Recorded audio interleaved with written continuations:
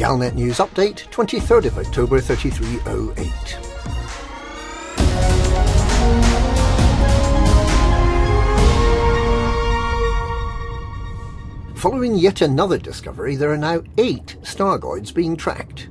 But the good news is that Governor Dalton's peace convoy looks like it's going ahead.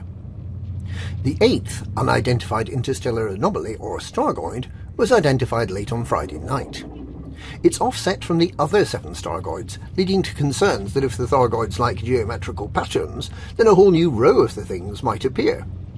All of the Stargoids are heading towards the human-inhabited core systems, although some, notably Stargoids 1 and 3, are much closer than others. Less than 700 light-years from Sol.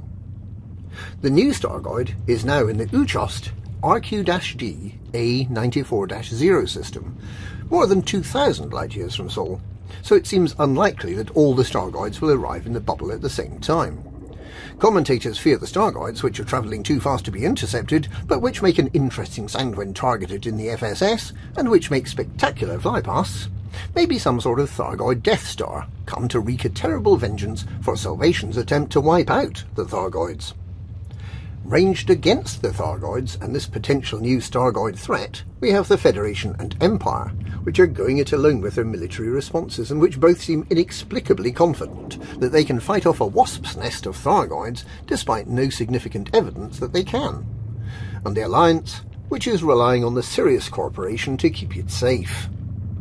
Azimuth Biotech seems eager to try to re-establish itself as an anti-Xeno organisation despite the mess it made in HIP 22460, and the remains of Aegis continues to work with the Project Seraph test subject, formerly known as D2, Ramtar, and Professor Palin, on Xiaojing Ai's claim that she can interpret Thargoid communication. Palin and Tar have also been researching the green unclassified relics that you get when you feed Guardian relics into a Thargoid structure. And then there's the pro-Xeno peace movement. Federal Governor Dalton has gained just enough support to construct a flagship for the peace convoy the Thargoid Advocacy Project plans to send to attempt to communicate with the Thargoids so we can all live in peace together. There are some formidable barriers to overcome, such as how to prevent the Thargoids from destroying the peace convoy on site, and how to communicate with them in some sort of universal language.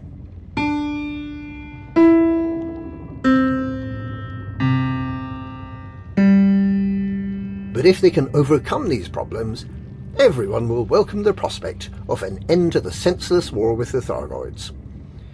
Except, perhaps, the Anti-Xeno Initiative.